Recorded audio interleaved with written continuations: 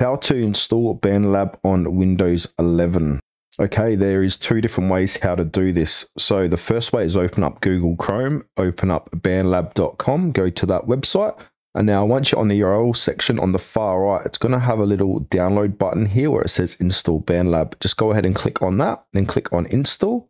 Then from here, that's going to install it onto your desktop. So if I minimize that, you can see it here. Another way to do this is to open up Microsoft Edge.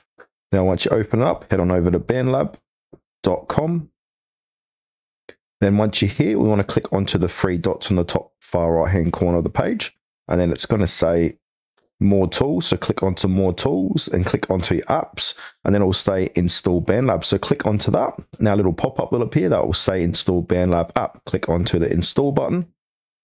Now that's going to go ahead and install that to your Windows 10 or 11 PC. And also once it's installed, you can allow this app to pin the taskbar, pin to start, create desktop shortcut, or auto start on device login. So you can choose which one you would like from here. If you found this video helpful, please consider to like and subscribe.